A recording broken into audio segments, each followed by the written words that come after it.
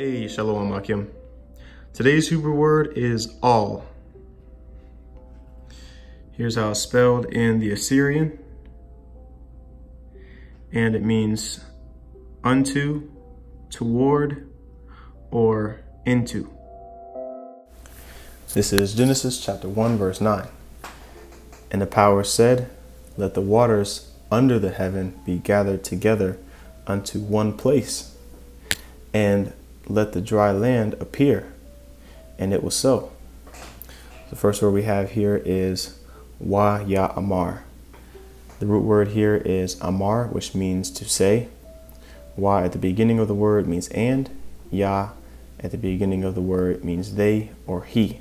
So it'd be and they said, or and he said. Next we have alahayim, which is powers. Next we have ya kwawawa. The root word here is kwawa, which means to wait. Now, when you wait for someone or for something, in a figurative sense, you expect for that thing or that person to come.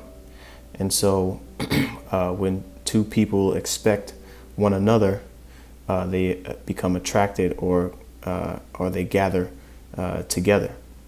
And so in this case, the waters waited for or looked for or expected one another, figuratively, of course. Thus, they were gathered together. And so literally, ya kwawawa means they will be gathered together, because you have the ya at the beginning and the wa at the end, which makes it they will be. Next, we have ha mayam. Mayam is the root word, which means waters or water, and ha at the beginning of the word means the. Next is ma thachath. Thachath is the root word, which means under. Ma at the beginning of the word means from. Next is ha shemayim. Shemayim is heavens, and ha at the beginning of the word is the. And then we have the Hebrew word of the day, which is all, which means unto. Ma kwawam is place.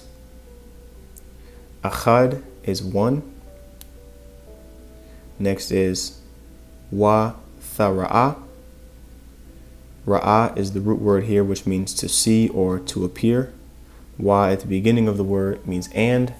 Tha at the beginning of the word means she will. So it's figuratively referring to the dry land.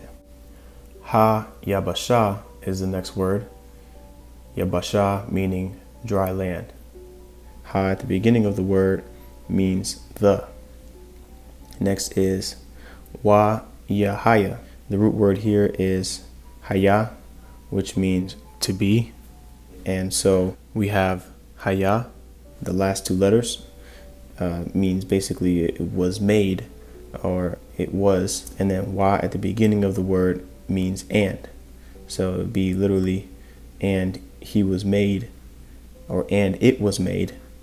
And then the last word is kan, which means so or thus. So with that, I'm going to give all praises, honor, and glory due unto Yahweh Ba'ashem Yahushai, Ba'ashem Rachak Wadash. Double honors to the apostles and elders of Great Millstone, and peace and salutations to the elect. Shalom.